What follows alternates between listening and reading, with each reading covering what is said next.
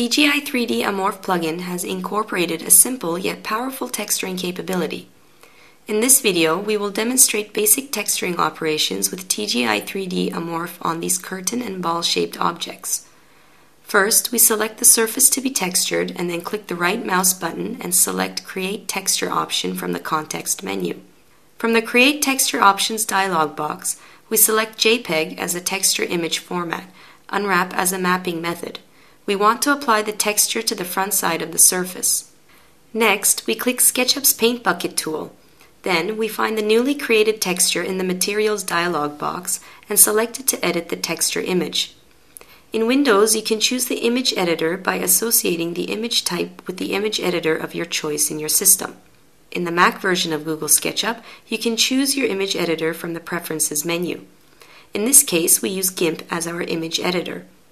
Unwrap mapping method unfolds the given surface onto a plane with tears if necessary. Since there is no existing texture on this surface, the initial texture is black with white lines drawn to indicate the edges. Now let's paint the texture with a checkerboard pattern.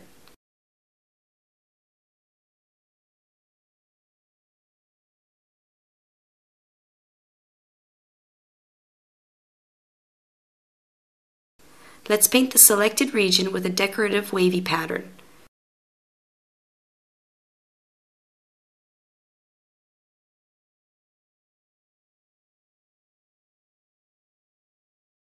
We use the clothify effect to give a cloth-like appearance to our curtains. This is a little dark, so we adjust brightness and contrast a little.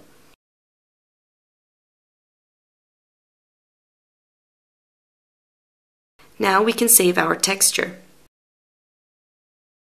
The texture we have drawn has been mapped to the front side of the surface we have selected.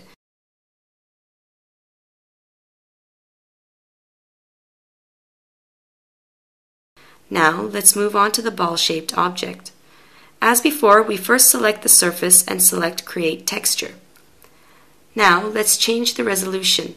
This time, we want to apply the texture to both sides of the surface, and we select Spherical as a mapping method. We will use PNG as our image format as we want to control transparency. Let's click SketchUp's Paint Bucket tool. Now we select Edit Texture Image option on the newly created texture in the Materials dialog box. Again, the texture is initially black with white lines drawn corresponding to the edges on the surface. In GIMP, we create a copy of this image as a second layer with only the lines opaque. We will use it as a guide when painting the original image. Now let's render a checkerboard pattern again. We use this pattern mainly because it makes it easier to show image distortions in both directions. Then we create a layer mask and we will edit the transparency of the image in the layer mask. Initially, it is fully opaque. Let's select the layer mask as the edit target and paint a transparency gradient inside the selected rectangle.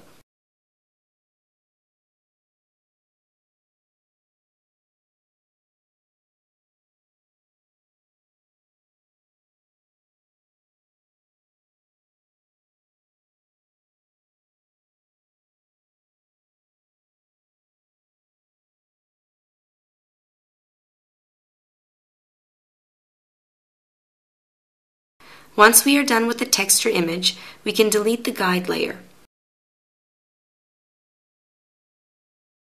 Now we save the texture image.